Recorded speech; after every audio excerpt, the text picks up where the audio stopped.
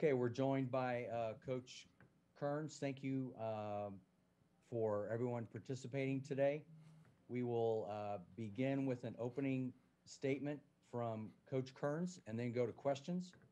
Please use the raise hand function to indicate that you would like to ask a question. When you are called on for your question, please state your name and affiliation first. Coach, please give us a brief opening statement and then we'll go to questions. Yeah, I want to first of all congratulate Norfolk State and Coach Jones on a great win, and on our end a very tough, heartbreaking loss. And so I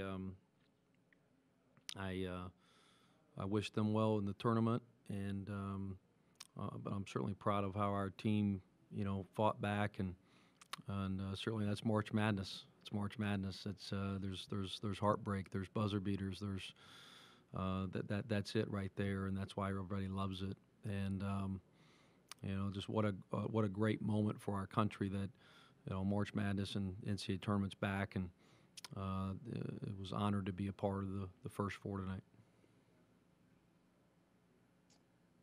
Okay, thank you, Coach. We'll now go to questions from the media. Again, please use the raise hand function to indicate that you'd like to ask a question. Our first question will come from David Ware with 24/7 Sports. David, go ahead. Dustin, tough loss. Can you take us through that last play? What did you design there, and did it go off the way you had hoped it would? And if not, what kind of broke it? Yeah, no, it was designed for a back cut for Forrest. We were trying to post up Donovan Gregory. We were lifting everybody up, and we wanted to sprint up Justin Forrest, and then back cut right to the basket and empty it out. And they made the entry, very difficult, and it just became a broken play. And I certainly thought Almonte's three was down, and then we got another look at it, but. That was the what we were designed for, is to get Forrest to lay up at the rim off of a back cut. And in terms of the first half, it wasn't like you were not getting good looks at the basket. I mean, were they doing anything defensively to disrupt you, or were the shots just not falling? I think it was a little bit of both. I think that they were being very aggressive. They had us back on our heels. And then, I think that our guys just, nerves, first time, bright lights, and just took us a while to settle down. And then, we kept missing, and then the pressure kept mounting there. And so once we settled down and we got back into it, and obviously took the lead, but we spent a lot of energy coming back in the game. Thanks, Dustin. Thanks, David. Okay, our next question is going to come from Ethan Joyce with the Winston-Salem Journal. Ethan, go ahead. Hey, Dustin. I guess just kind of, what are you saying to the team when you're kind of going through that stretch where the shots aren't falling like you said? And I wonder, like, was there a concern that maybe this happens when you guys play so hot in the Sun Belt tournament, and then you do have to face a layoff like you guys faced between this game and that set of games?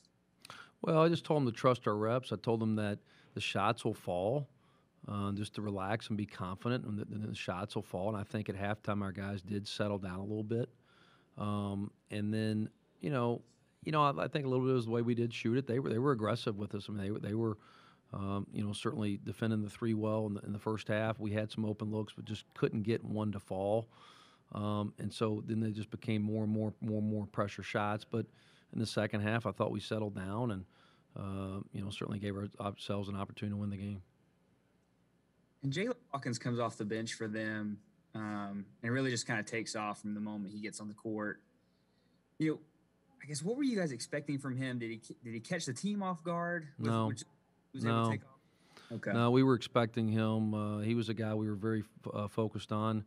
He just got hot, and some of his points were off of our turnovers, and so it wasn't, it was, we had 10 turnovers in the first half, and so, they had 14 points off our turnovers, so that was a little bit of it, but no, we were very, very prepared for him. We thought, he was certainly capable of that, but And a lot of it was transition and points off turnovers, and then he just got hot there. We left him. We lost him one time in transition and on a second three, and but he was feeling it, and certainly no, we were very prepared for him.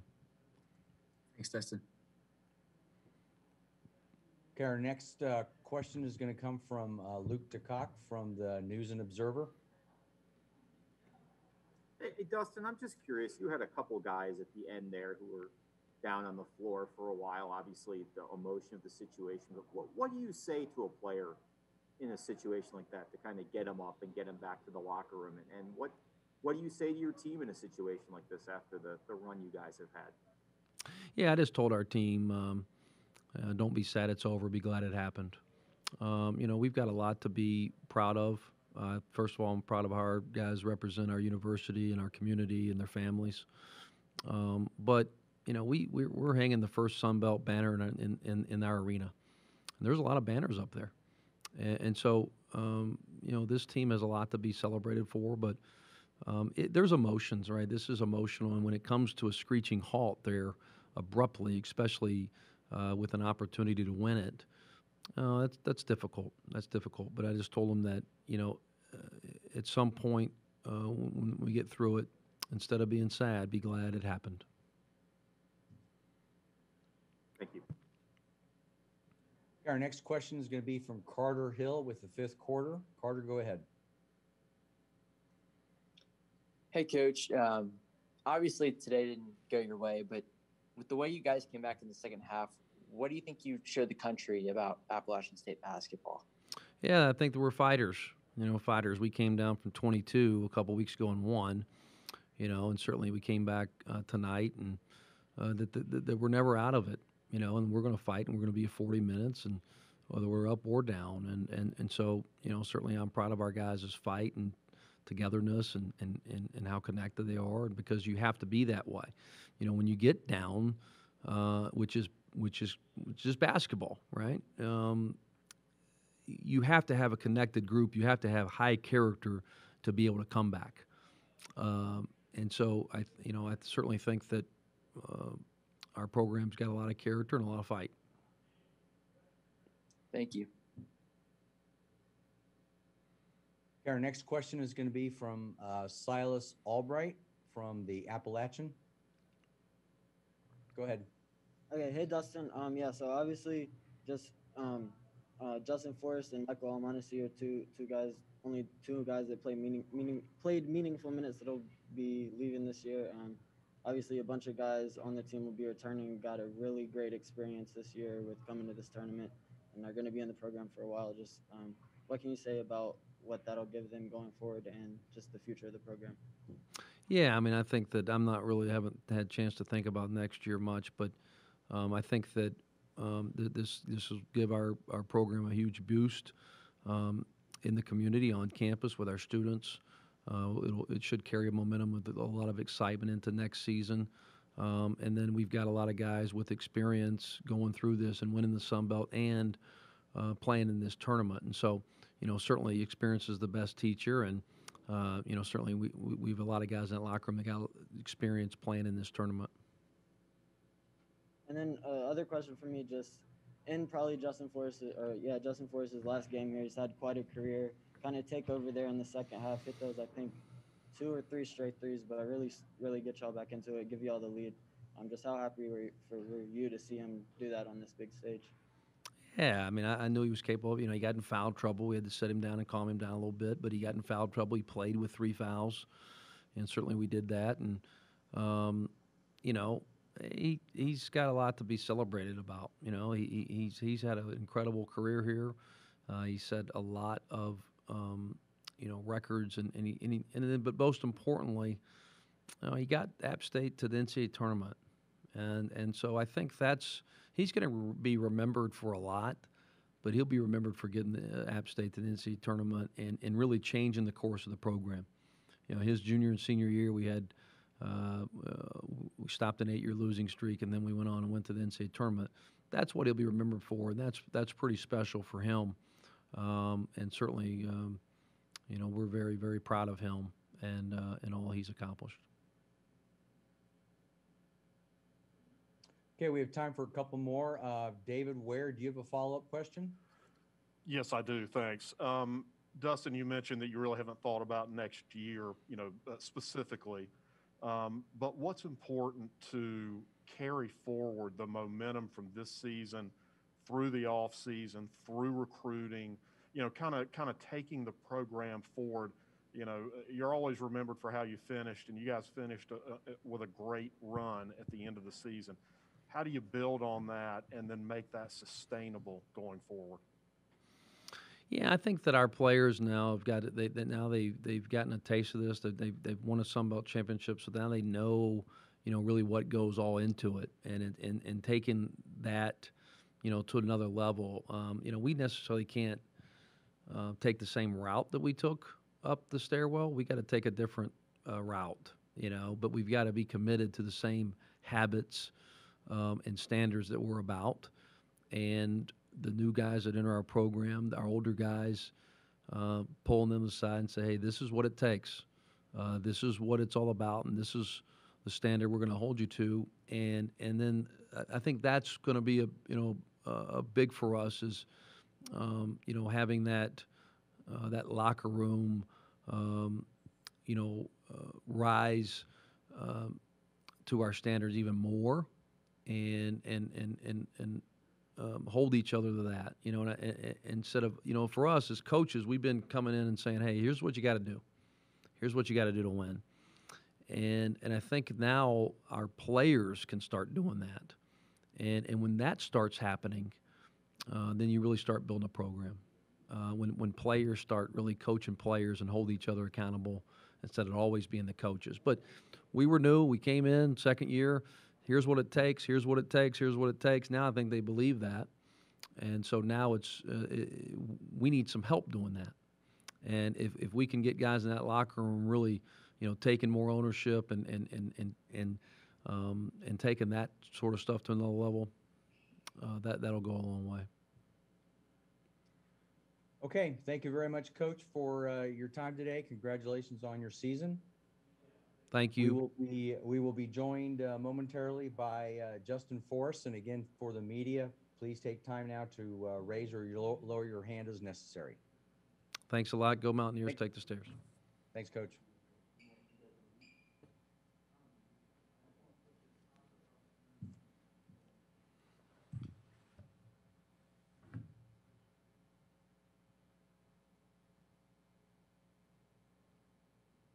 Again, for the media on the call, please be sure in your settings that you are identified by your name and your affiliation.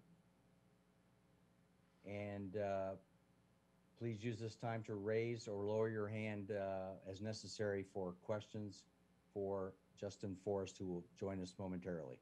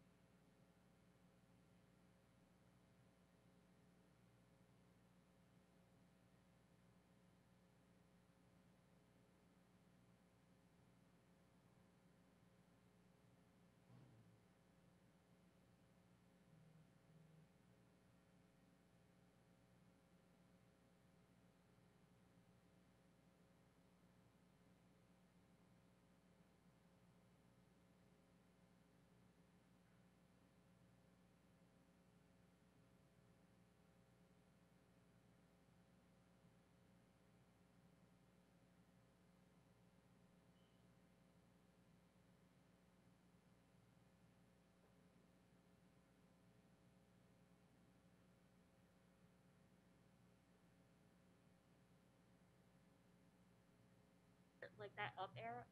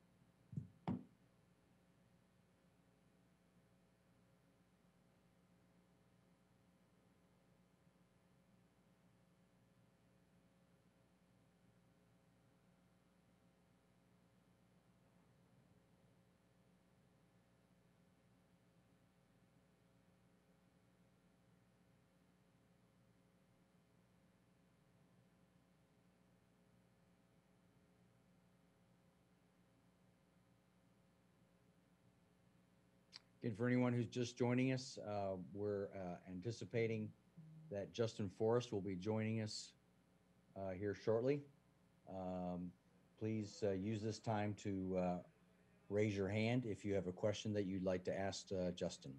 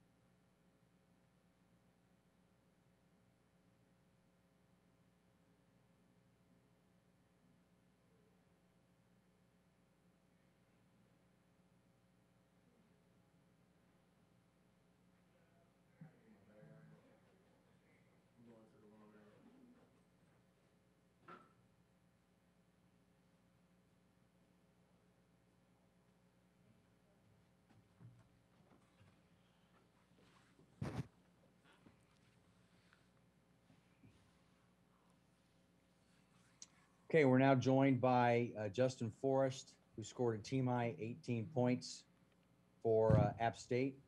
Again, for the media, please use the raise hand function to indicate that you would like to ask a question. When you're called on for your question, please state your name and your affiliation first.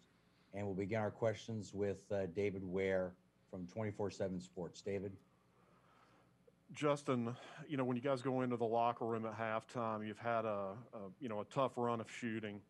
You come back out the second half, and it was clear that if you were going to go down, you were going to go down firing. When you came out of the locker room at halftime, talk a little bit about your mentality and what you were trying to do, not just individually, but to help lift your teammates up. We just try to do our best to motivate each other.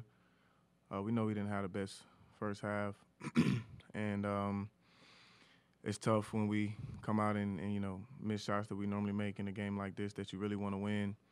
But we knew we were never out of it. We were never out of it till the last buzzer sound. So we just came out motivating each other, lifting each other up, and just continuing to talk to each other the whole half. I've watched you play a lot of basketball over the years here, and there are those times when you get in a zone and you're knocking down shots, and you kind of did that tonight. You had a couple of threes, you got a drive to the rim, and you push the team back in front. When you kind of get that feeling like, yeah, I'm really ready to go here. How do you kind of balance staying within the flow of the offense, but then also being ready to pull the trigger when you get the chance?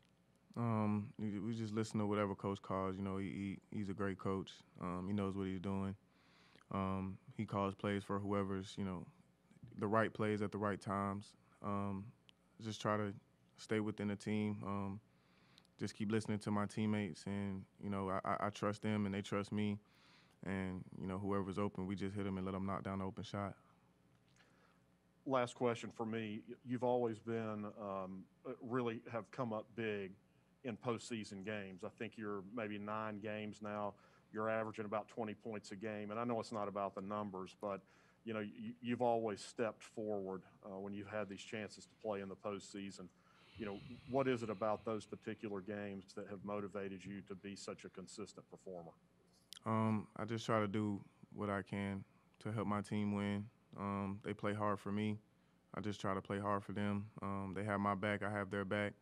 And, these are big games that we want to win and we wish we could win, but we just wish the outcome was different. So, as I said earlier, they trust me and I trust them, and we just go out there and play the game together. Our next question will be from Ethan Joyce from the Winston-Salem Journal. Hey, Justin. I'm just curious, is the emotions after this game specifically, is it kind of complex to really think about right now, just because I know it's a loss, it's not what you want, but you also do a lot of good there to really push back and make it a serious game again. How does it feel walking away from this one with all that it's been? It's tough, man. We wish we could have this one back for sure. A lot of plays that we wish back we can have for sure. It's just tough, man. We're proud to get here, but we know we belong. We just wish the outcome was different, and it's just a tough pill to swallow. When do you think you're comfortable kind of considering what you've accomplished, whether that's going to continue with the extra year the NCAA gives you or not? I guess when do you really kind of let yourself think about what you've achieved at App State? I'm not really sure. It'll take a minute to get over this one. We just wish we could have this back, man. I don't know which other way to put it. We all feel like we did what we were supposed to do this year. We accomplished a lot, but yeah, we just wish we could have kept making history. But I'm not really sure. It'll come sooner than later probably, but we just wish we could have this one back. Thanks, Justin. Okay, our next question will come from Carter Hill with the fifth quarter. Hey, Justin. Obviously tonight didn't go the way you wanted to, and I asked Coach this as well, but you kind of hit on it earlier. But the way you guys kind of came back in the second half, what do you think that showed the country about Appalachian State basketball that may not have known a lot about you all this year? We showed that all year. It's been a couple of times where we came out flat in the first half, and tried to pick it up in the second half, but we dug a hole, and it was just kind of tough to get out of that hole in the second half. We got out of it, but they persevered, and we just came up short. Thank you. Okay, do we have any additional questions for Justin? Please raise your hand.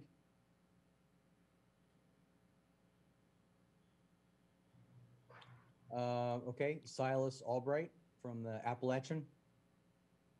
Yeah, Justin, I just wanted to kind of ask about, obviously both schools here are mid-majors, but App State has been one, and just kind of going through the adversity of just kind of always being an underdog. I don't know, just what can you say about your mindset and outlook as an App State basketball player, and like just what y'all were able to accomplish this year. As you say, we're always the underdog, being a mid-major. I feel like a lot of people don't really respect us, but I love this team. I love what we were able to accomplish this year. I love playing with these guys. I love playing for these coaches. They, from top to bottom, man, I just feel like we did something that we'll never forget, but we wish we could have done more. And it's sad that it has to end like this, but, Coach told us that, don't be upset. Well, you could be upset now, but, at the end of the day, just be glad that it happened. We got to experience something like this, and we're just going to do what we got to do. Thank you, and congrats on a great year. Thank you. Okay, I don't see any additional questions. So, Justin, thank you so much for your time. Really appreciate it. Thank you all. Thank you. That concludes our post-game news conference. A transcript of the coaches